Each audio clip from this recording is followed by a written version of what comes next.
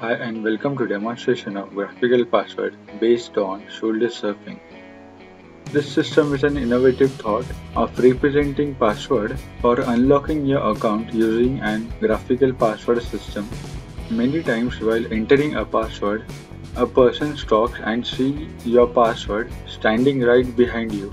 The entity who is entering the password doesn't know about the person standing right behind him and stalking around your password. So to effectively manage your account and to make your account more secure, this innovative system is developed. So let's check how the system works.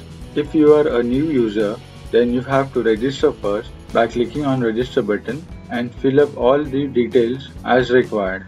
So we'll start by entering the name, say test name, contact number and test email ID, date of birth. Now the combination of password is accepted in numbers from 1 to 8 and in alphabet from A to H, which is case sensitive. So please make sure whatever you enter in your password.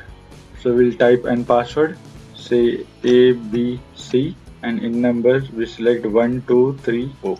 Now the second option for password is to select a color which you have to remember while entering your password in login form. So there are multiple colors here, so like blue, yellow, orange, black, red.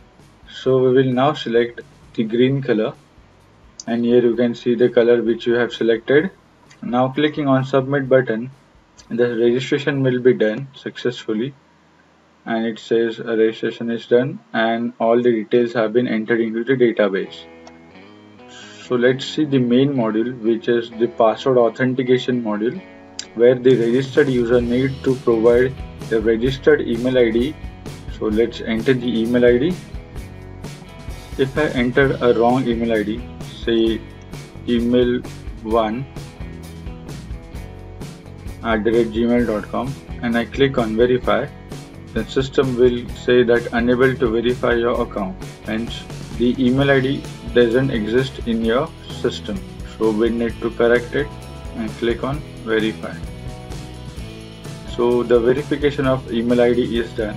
Now the password module here, where we need to select the combination of our password by rotating the circle in clockwise and anti-clockwise depending on your selected color which you have selected while registration. So we have selected the green color and the password we have entered is ABC12344.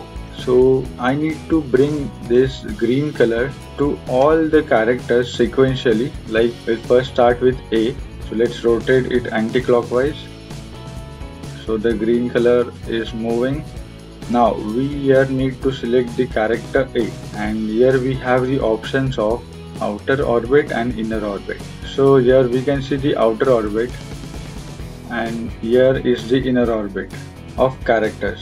So as A present in the outer orbit, so we have to select the button of outer orbit, and as you select the button, the password will automatically get inserted into the password field. So we don't have to write the password, just we need to select the characters associated with the colors. So whenever an stalker tries to collect your password, he won't be able to do so. So now moving on to second character, which is B. So for B we will select inner orbit. Similarly C, I will rotate anti-clockwise and inner orbit, and now numbers. So its number are 1, 2, 3, 4. So we'll get 1 here and click inner orbit. For 2 click outer orbit, and for 3 also the same. And for 3 we'll click the inner orbit, and last character, which is 4, the outer orbit. So here is the password automatically entered. Now if I entered a wrong password, so let's say this is the correct password here, and if I select the outer orbit again, and when I click on confirm button, it will say an incorrect password. So we need to try again and enter the correct password.